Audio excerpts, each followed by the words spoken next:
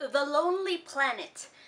If you are a Little Shop of Horrors fan, you're gonna like this episode. And I don't mean as if this episode is a musical or it has a lot of references to the Little Shop of Horrors. It has one reference and it's around the, like prior to the end, but still, it's a really good reference.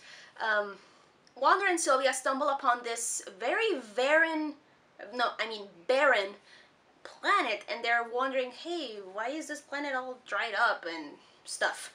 But then they stumble upon this flower, and the flower starts talking to them, but they end up learning that this flower is not just a flower. It's the entire planet that's talking to them. The planet's named Janet. And of course, Wander gets all friendly with the planet, and Sylvia's kind of trying to also be friendly, but at the same time being very suspicious of this planet. And it's pretty obvious why. Wander's very flattering, very charming to this planet. And whenever he mentions Sylvia, like, hey, we're best pals and whatever, and Janet is pretty jealous. After having this very brief friendship with Wander, Sylvia gets like pushed away, and I don't mean by Wander. It's by Janet the planet. Janet is doing everything she can to make Wander not compliment her. Wander keeps on complimenting her on how beautiful her environment is, even the views. She shows him like this beautiful sunset, this amazing areas or greens or just horizons and whatever. But whenever Sylvia comes along, it gets all gloomy. You even see it on the color palette. Everything goes gray. And Jenna's like, oh, hi Sylvia. I just find it funny how this planet does everything she can to have Sylvia just go away and keep Wander for herself. Even during the night, and I don't mean the episode, I mean literally the night, Janet, does this, like she separates like in these wide valleys and these high mountains and oceans to keep Sylvia away from Wander physically and sort of make Sylvia just go like off planet and have Wander stay. Janet shows Wander this really weird cottage in which there's a lot of things resembling Wander, and even having a little P.O. box, I think. No, it's a mailbox, not a P.O. box. This mailbox in which it says Wander plus Janet and whatever, and Janet, you hear it in her voice like, do you like it? Do you like Wander? Do you?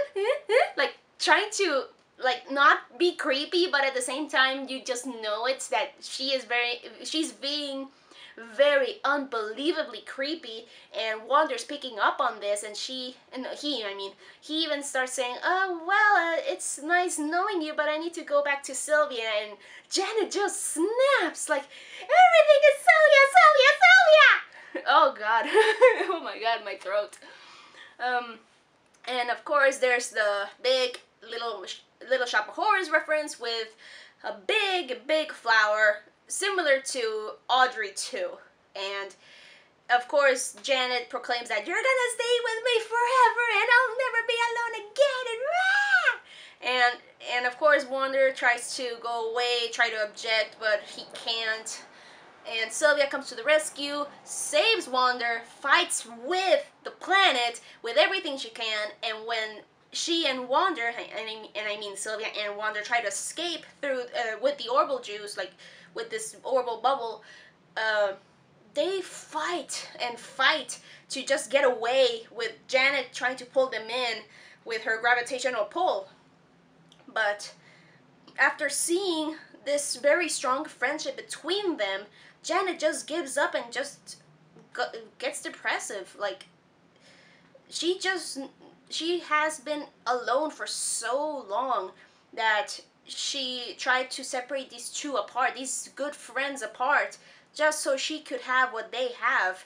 And it's really sad because there's people who will do anything to have companionship and just don't know that they are hurting people, which is a very good message. And of course, the episode has a good ending. There's this nearby satellite that just got closer thanks to the gravitational pull that I mentioned earlier, in which this satellite, which is a male, I really can't remember the name, but it's a moon, it's a satellite, starts complimenting Janet of how beautiful she is and that he never saw a planet like her and that he would like to be with her. And Janet is of course blushing and starts falling for him. And Wanda and Sylvia is just like, we better go and give them some space. And that's how the episode ends. With a happy union of the satellite and Janet the planet. It sounds weird, Janet the planet. it rhymes. And the animatic, which I've been forgetting to mention the animatics, Jesus.